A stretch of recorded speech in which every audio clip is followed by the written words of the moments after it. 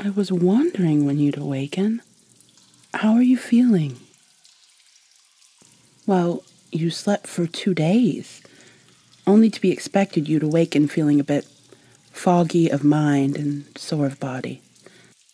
We can manage all of that with some water and then a gentle walk. You could use the fresh air, and I have some business to attend to out in the forest. Shall we?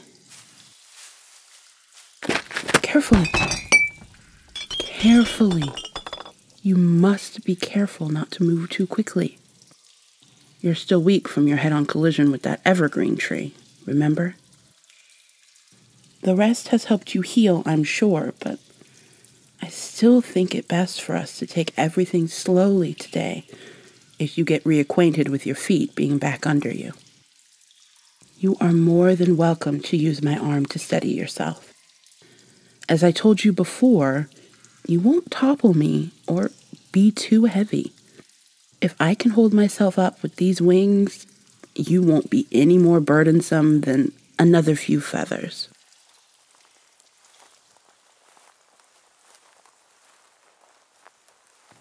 I do, actually. I adore the company of the moon. Most of my work I prefer to do at night. I'm not afraid of the darkness, and I find the more sensitive beings are more comfortable working with me once most humans have sought shelter for the evening. We're heading there now. I may have to go in ahead to reassure everyone that you're meant to be there, but I think a bit of time in my gardens could be beneficial for you.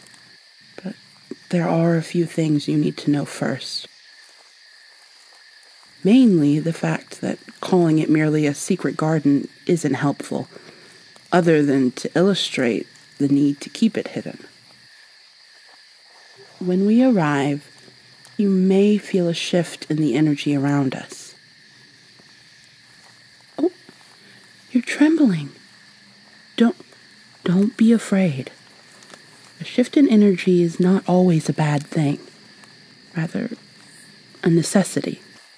The garden I tend to is a home to some, but a resting place to many others. Let me ask you a question.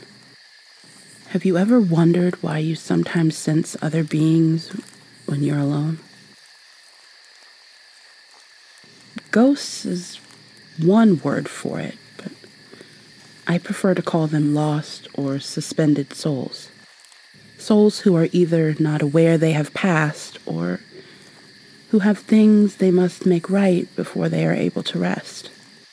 Some of those souls need a helping hand, and that is where fae like me come in.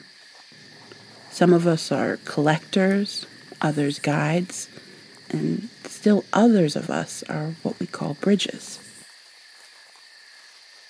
Me, I myself am a guide. Others collect the lost souls and bring them here to my garden.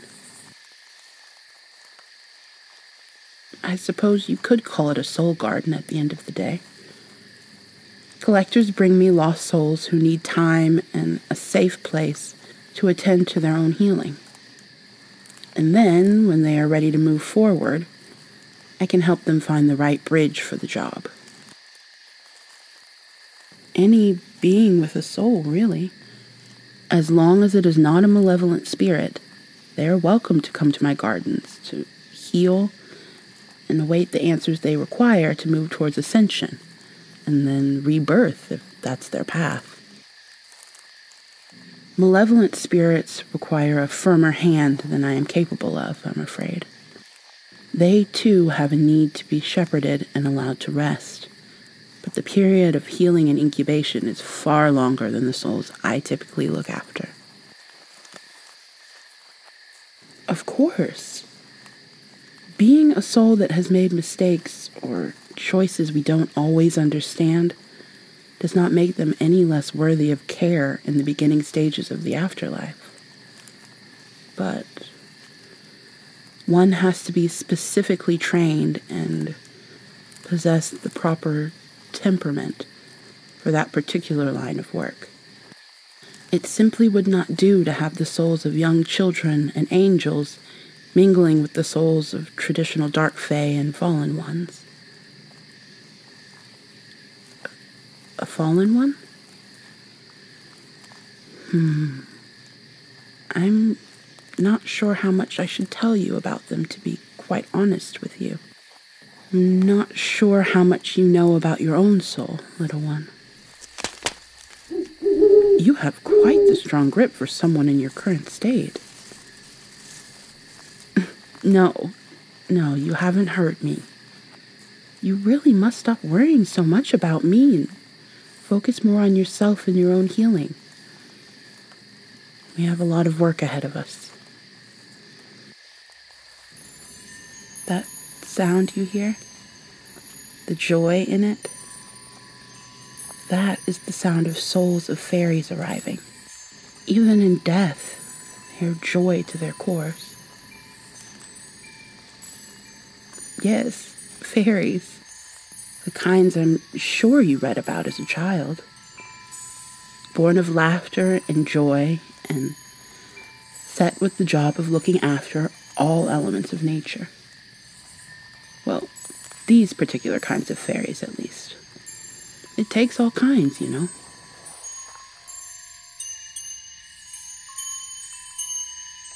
Welcome to the Soul Garden, dear one. Welcome to your rest. It's all right.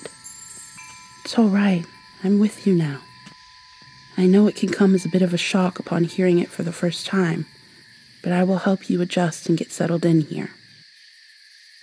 I'm not sure how you passed, but I know that it is not something you must concern yourself with at this moment. For now, let's get you to your spot.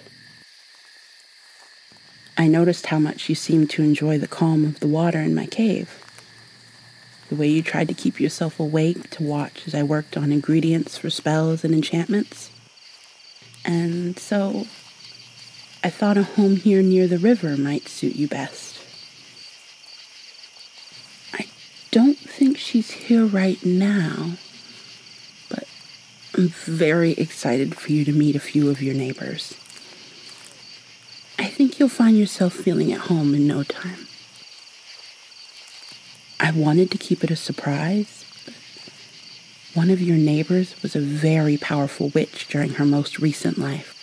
She has a lot I believe she could teach you about working with nature and the elements, as you seem to have a calling for it. Oh, and there are 3 fairies who like to spend their time around this segment of the river, so I'm sure you'll be getting to know them as well. You will find the rest and the answers you seek in your time here in this soul garden.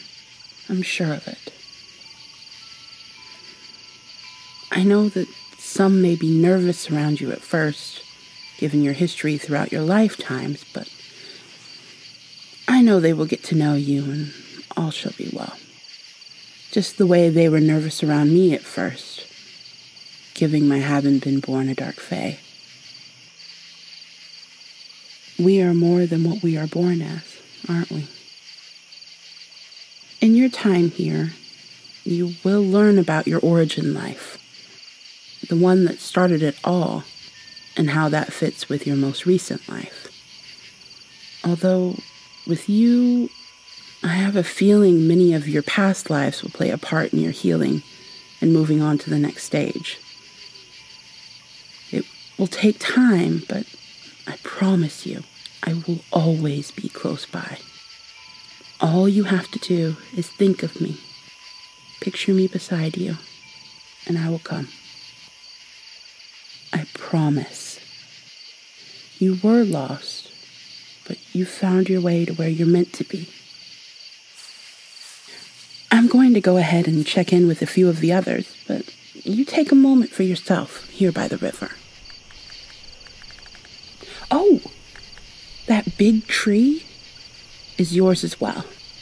Maybe not what you want to sit under considering your run-in the other day, but when you're ready, I'm sure you will find Edwin to be very accommodating. The tree, of course. Everything in my gardens is living in one way or another. Edwin was a fallen one who found his way into this tree once his soul was free. He's been with me since the beginning. His way of making amends for all the souls he took, I suppose. I keep telling him he is free to go with the next group when the bridge arrives, but still he stays. Who knows? Maybe you'll be the soul to finally convince him he's done his part here and is more than worthy of moving to the next stage. He's a very good listener. Aren't you, Edwin? Take a moment here to let your feelings be what they are. No one will be shocked or offended if you need time to scream, cry, anything else. Learning you are no longer living is not an easy thing to process. We'll help you through it. I'm coming, Cato. Coming. Cato is one of the younger owls here. Sometimes she just needs more of my attention and reassurances. And I have been gone looking after you for a few days. I best be seeing to her, but I'll be back in a few hours to see how you're doing. I find that breathing and letting your feet dangle in the river can help when the sadness is more than I can bear.